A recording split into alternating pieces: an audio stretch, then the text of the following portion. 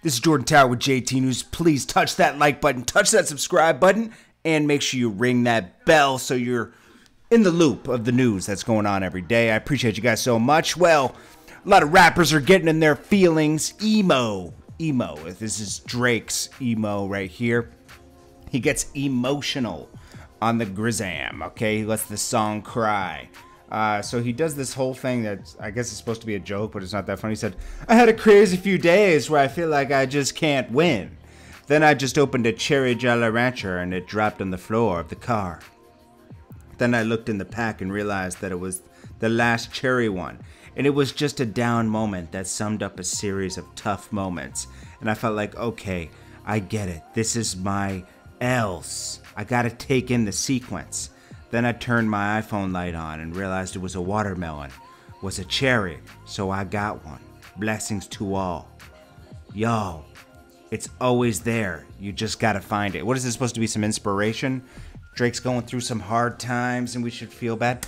Drake does nothing but win out here, okay? Can't feel bad for that. Meek Mill getting in his feelings about Nicki Minaj. Twitter fingers is back at it. He said he should have never tried to save that girl. If you ask me, Nicki kind of saved him, okay? He was in a down and out moment, coming out of jail, and she kind of blessed him. That was a huge boost in his career when he got with Nicki. It brought him to another level where people were talking about him more. He got features. She changed his songs with, like, you know, he got like Chris Brown on there and stuff. Not that he couldn't do it before, he just wasn't taking those risks. And Nicki did help his career a lot. Maybe I've heard a little bit too with the whole Drake thing, because Drake got in his feelings, didn't show up to a show, and then Meek got in his feelings, and it turned into a whole debacle. But let's be honest, I mean, he's going a little crazy with this back and forth. Then he also warns rappers not to spend their money so much right now because they're going to be canceling shows soon because of this corona thing. It's pretty bad, man. The news is overreacting, and people are canceling events now as a reaction to the news. And the news is really the one hurting everybody because this thing only really takes out 1% of the people that get it. There's most of the people recover, 99% recover. It's like the flu. The flu's worse, actually. So don't buy into the hype.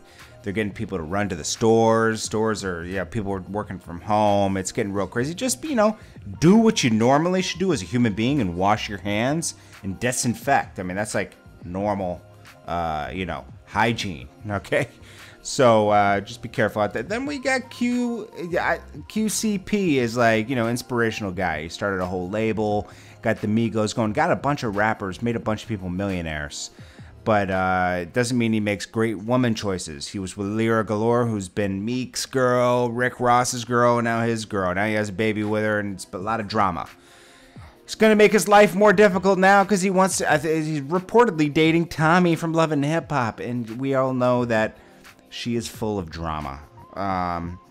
So I don't know what's someone needs to step in and give him a what do they call that? Intervention, because QCP is making his life more and more difficult, and he's way too successful and way too smart with him and Coach K. They're way too smart to have all these distractions. Anyways, guys, this is Jordan Tower with JT News. I appreciate you guys. Hope you guys are having a great day. Don't forget to write down everything that you're grateful for on a piece of paper. And don't be mad at what you don't got. Be grateful for what you do got. I appreciate you guys so much, and I'll check you guys in the next one.